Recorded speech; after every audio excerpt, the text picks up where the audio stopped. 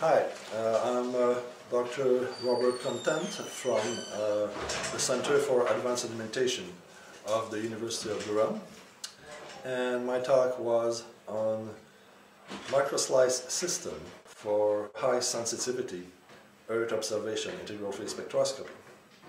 So this is a system that was developed first for astronomy, and that was to get a huge number of spectra, but with very high efficiency.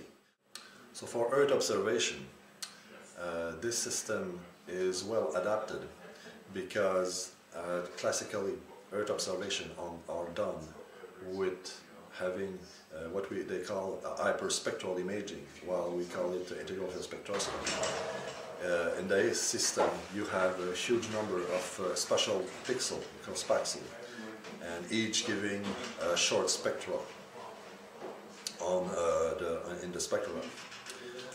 Our system is well adapted to that because of the large number of special pixels, while other systems like image slicers are not adapted because they have a small number of special pixels.